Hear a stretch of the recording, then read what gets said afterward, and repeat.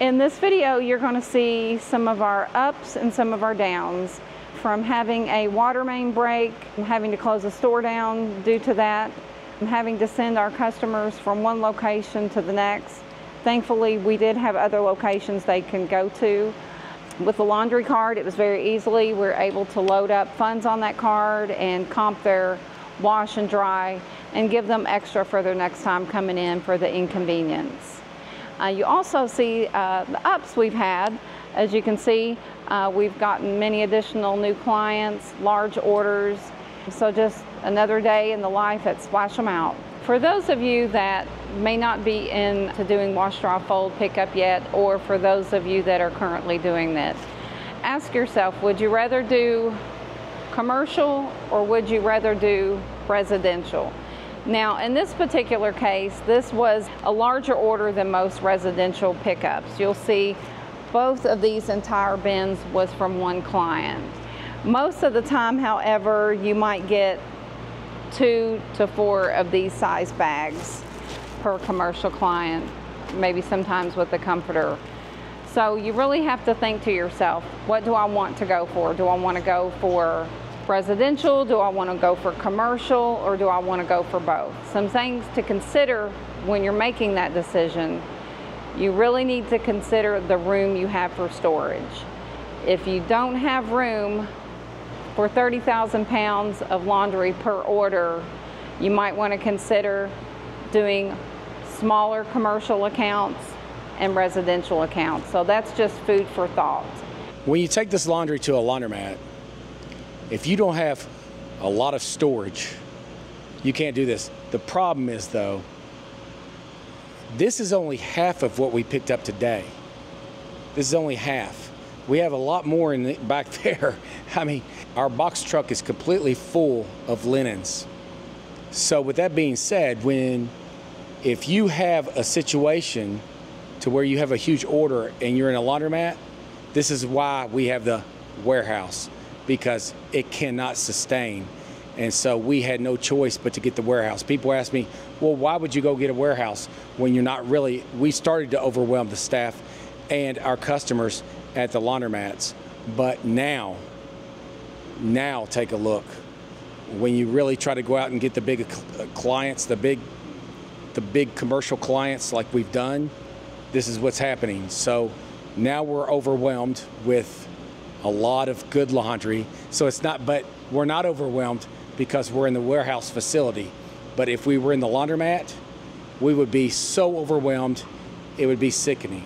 And we wouldn't know where to begin. Veronica is here late today. We had a full team of about 8 people earlier, but she's just... Veronica gets lunch this week. Yeah, Veronica gets lunch this week. Well, she gets lunch every week. Right. She eat every day, yeah. Free water. Free lunch, everything, yeah. So it's all good. Pizza. Yeah, but whatever you want, yeah, go on, go through. All right, well, but that's about it. So one good thing is that we have the Fotex machine, because can you imagine having to fold all these towels? So what we try to say is, sure, we could have a team of people folding towels, but Veronica, how do you like using the Fotex machine doing the towels? So you can do it really fast. They're fast. Yeah. It's more fast in the machine for the oh yeah, so you like it? You like? Yeah, I like a machine. Oh yeah. Would you rather fold them by hand? Yes. No, would you rather fold them by hand? Yes. There's no. It's not. Never mind. Terrible interview. So we're at the end of our day, our processing day. We still have a boatload to process, still some in the truck, still some in the back. In addition, we've got about a half of a box truck we still have to pick up from the same customer. Thankfully, we do have the Fotex. If we only had our ironer, we would have already busted most of this out, if not all of it.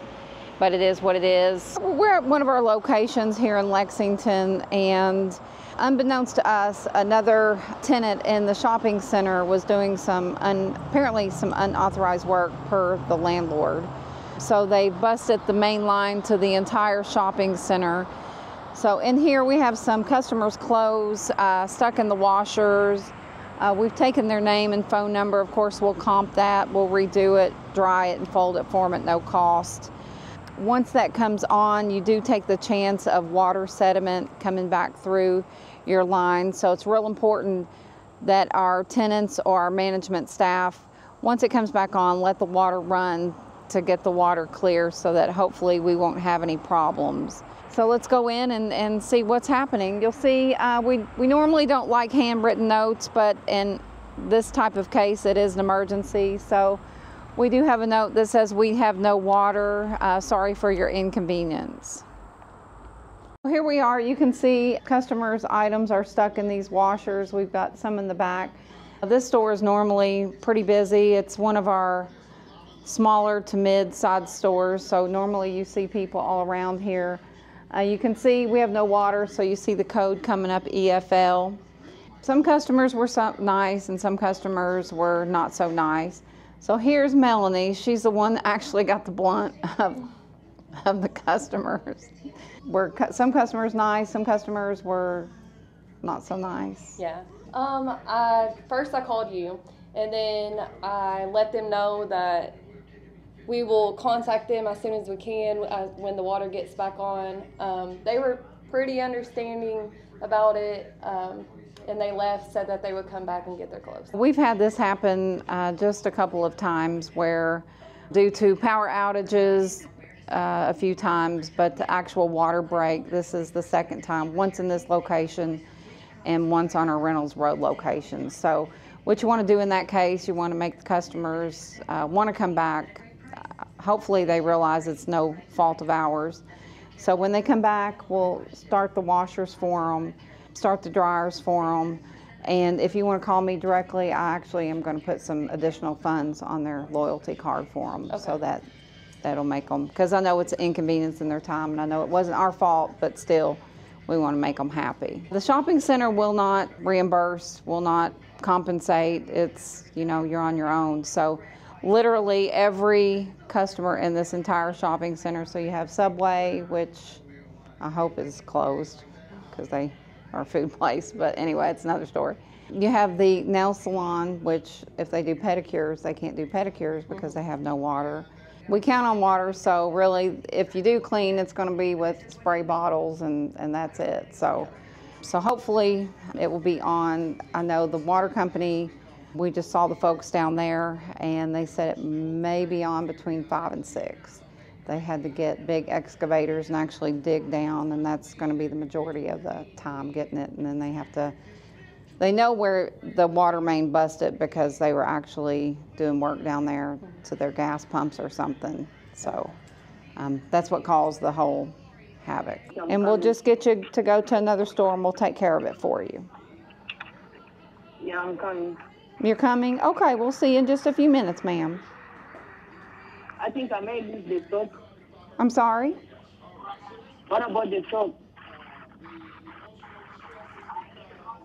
I'm having a hard time hearing you over the phone. I said, what about the soap? The soap, when you get there, I'll instruct them to give you some laundry soap for your washer, okay? Okay, I'm coming. All right, thank you. Yeah. Bye-bye. I'm going to do a quarter collection. You know how everybody does a quarter collection, Laundromat videos? All right, here we go. Let's go down through here.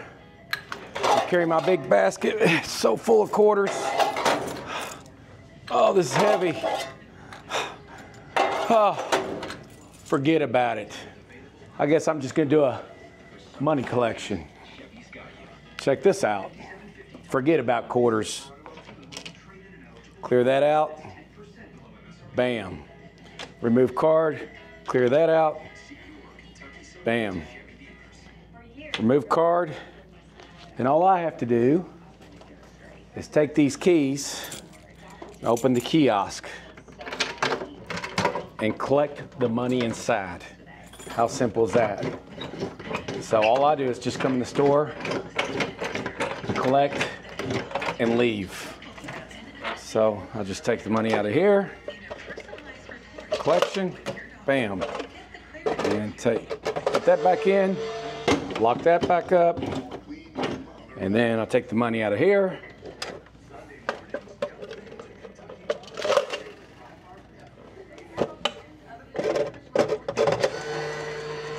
And put that back in there. So there you have it. Just do a quick collection. I just come in the store, I clear out the machines, I grab and go.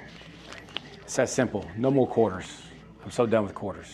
Some challenges that may come with receiving such a large order, approximately 30,000 pounds. Just a couple. Luckily, we have the benefit from having a team. Our team has been coming in early this week because we are on a heat advisory, so we've been allowing them to come in around 5 a.m. and quit about 1 o'clock. We do have a couple of team members that volunteered to stay late. We will have a second shift coming in around 7 p.m. tonight, and so they'll work until 2 a.m. And then Veronica and the other first shift staff are going to come in early again tomorrow around 5 a.m. and work through the day. So fortunately, that is the benefit that we have of being able to work around, and we have a great staff, and they're willing to adjust their schedules and help out as need be. As you can see here, we actually just picked up some additional items for this same company. Luckily, the majority of what we have left has not been. We just picked up some additional items from this current client. What we have left that hasn't been delivered yet, they're okay with getting it back until Friday or even Monday, because they actually are clearing out some storage area space for this to go in. So that worked out to our benefit. So we're not actually under the stress of crunch time. So that was the beautiful thing that worked out. So we're able to still take care of our other daily and weekly pickups as usual. And you'll see we've got some other items going from different customers. We've got some items over here bagged up from different clients. Got some different orders ready to be pulled out and put into the dryer. We've got some orders that we're just finished processing here. So we'll get all these dried, prepped and ready to go. So hopefully when the people coming in for a second shift, they'll come in, put them through the Foltex and be able to stack everything and bag it, so that when our first shift comes in, we have one particular girl on the first shift that weighs everything from this particular account, so that we make sure we get the correct poundage weighed. In this particular order, we have multiple things that we launder for this particular client. Pillows. Did I say pillows? Hundreds of pillows. Towels, sheets, blankets, pillowcases, washcloths, hand towels, just multiple things. When you're doing commercial laundry, you'll find the thing that is going to take up the most room for you in storage is going to be pillows. For example, you'll see 2 pillows will take up the room of about 6 or 7 sheets once folded. The space pillows take is far more than the basic linen from towels, sheets, pillowcases, or washcloths. So that's one thing to consider as well. When you're pricing out a contract, you want to make sure of the exact items that you're going to be retrieving from the potential client. What type of business are they? If it's a hotel, do they have a restaurant attached that maybe you can get the items from the restaurant? If it's a restaurant, what type of food are they serving? Is it pub food or is it Italian? You know, so you have to consider the different things. What color are the linens? What color are the tablecloths? There's multiple things you have to consider when you're pricing out to give a correct bid for linens. We're coming up midweek. It's hump day. Happy Wednesday, everyone. We will have everything processed, bagged, and ready to be delivered back by Friday. Some exciting news. Monday, we do have our ironer coming. So this area that you see here will no longer be an area for processing and folding, so we're going to rearrange everything in accordance to our ironer and our Foltex. So we're really excited. If only we would have had this ironer even a week ago, this process would have been much more seamless and easier on our employees as well. It hasn't been too bad. The Foltex does help. The ironer is going to help our process go a lot faster as well in conjunction with the Foltex. And you know the old saying, when it rains it pours. Most people mean that in a negative connotation. In our case, I mean that in a positive connotation. This is a new order that we've just received and signed a contract on this week. So these are gowns for a clinic. We were blessed enough to receive those items, hoping to get their other locations soon as well. Thank you for watching this video. If you like this video, please like and subscribe. If you have any comments also, please list them below. And thank you for watching.